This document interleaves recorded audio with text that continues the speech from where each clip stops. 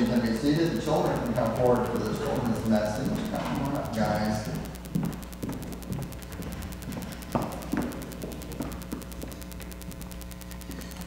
Good morning. So, you guys know what a staring contest is? Excellent. Did you know that I'm good at it? We're going to try it. I have my little book. I'm going to stare at you, and every time you blink, I'm going to check it down. Ready? Uh-oh. Uh-oh, we got a challenge here. I think your eyes are getting tired, though. No, he says. I believe him, too. Uh-oh. This went better last night, I'll tell you that. Neither one of us has blinked yet. This is good. This could take an hour, folks. Is that okay?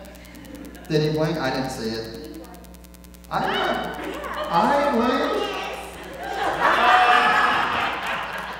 Okay. That's awesome. Very good. He got a skill there, Mom. Did you know that? You training him up at home? Okay, you ready? Saying I blink?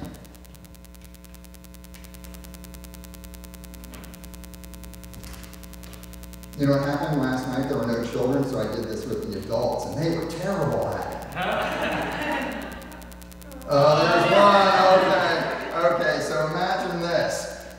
Some people, we were blinking, which isn't really wrong to do, right? But some people have a little book, and they run around looking for other people's sins. And every time they do it, they sort of think it. They might not literally write down a thing in their head. They sin. Or she sinned. You know such people? Like they're always looking for other people to stumble and fall. And they say, I caught you. I'm going to put it in my book. Does that sound nice to do?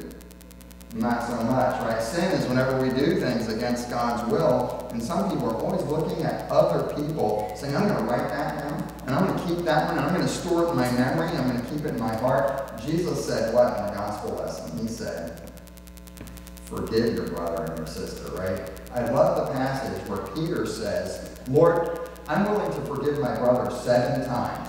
And I think he was patting himself on the back. Like, I'm a pretty big guy if I can forgive my brother 7 times. And what did Jesus say? Forgive him 77 times. Now, do you think that Jesus meant take out a book and on number 78, I don't have to forgive him anymore? Yeah, no, it wasn't about the 78. Jesus was saying, don't keep track at all, right? We're not supposed to be carrying on a book keeping track of other people's sins. One of the problems is if I'm watching your sins, you know what I'm not paying attention to? My own, right? Exactly. Very good. My own. Because you were saying it over here, I blinked first, right? That could be. So it's not your sins. I should be thinking about mine, knowing that God forgives me, and because he forgives me, we forgive each other, right? The love of Christ is supposed to express itself that way. Not to keep track, but to forgive people as I've been forgiven, right? Thanks for coming up, guys.